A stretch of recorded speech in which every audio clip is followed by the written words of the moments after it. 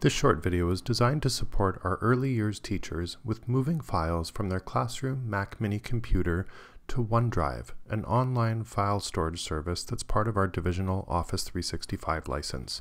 To access OneDrive, simply open up your browser, and in your browser you can navigate to the divisional website. From the Login pull-down menu at the top center of the page, you'll find Office 365. I've already logged into my Office 365 account, and within Office 365, I would now go to OneDrive.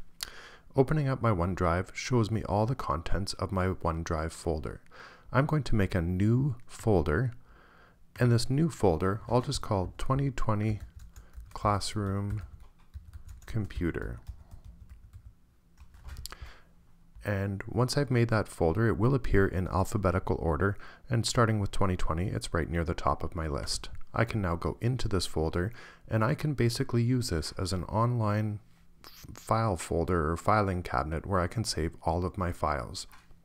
Saving files into OneDrive is a piece of cake. It's simply drag and drop from your classroom computer.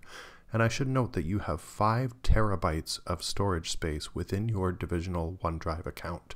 That is a huge amount of storage space, equivalent to about 325 free Google accounts with the Google Drive storage space that you're assigned.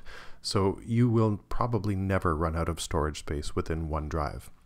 When you are uploading files, there's a couple things you need to be aware of. Copyright matters. You want to make sure that you have the right to share the files that you are moving into this online storage space. So this is a great time to actually sort and organize files and make sure that you have permission to share what it is you're trying to share.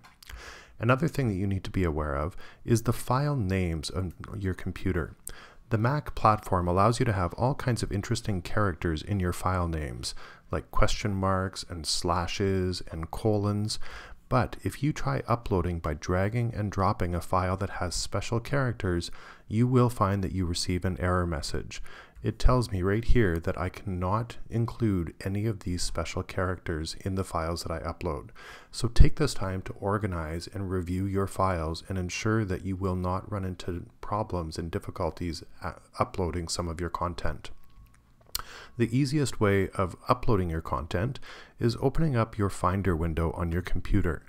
From your Finder window, you'll see all of your favorite locations are kind of shortcuts on the left-hand side of the window. You could go down to your home screen or your home folder where you will find all of the folders like your desktop and documents and your movie files, or you could just go directly into each of those locations. On my desktop, I've got several different files that I could try to upload, and it's as simple as drag and drop. In my iPad Media folder, I have a whole bunch of pictures and videos. There are over 1,000 pictures, and there are about 1 gigabyte worth of videos in this folder as well. I can simply take this whole folder and drag and drop it up onto OneDrive. When I do that, it's going to start looking at this folder and telling me how many files are included. And because there are a lot of files, we know that this folder is going to take a long time to upload. The larger the files are and the more files there are that you are transferring at the same time and uploading at the same time, the longer it is going to take. If your home wireless network is not super robust, you'll find that it takes some time to do these uploads. But obviously you would be at school where you'll be on the divisional fiber network. These uploads will be much faster from that location.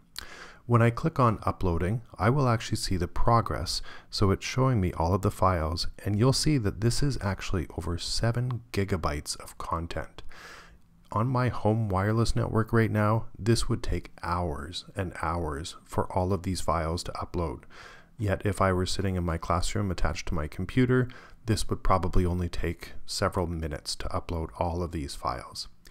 The important thing to note here is that if you are uploading lots of files at the same time, you cannot interrupt this process.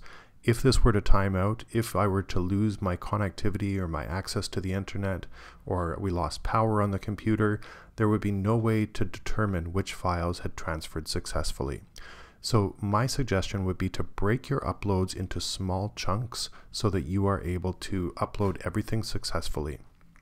That's another thing that would also happen if you are organizing and sorting your files accordingly. So what I would do on my computer is look at all of these locations like documents. You probably have lots of folders where you save things. You can drag individual folders across to OneDrive. You'll also want to make sure that you've uploaded any movies or pictures that you may have. If you have a whole lot of content in your photos library, you probably want to export those photos from your photos library so that you can actually upload them as JPEG files that will be easily accessible from a non-Mac computer.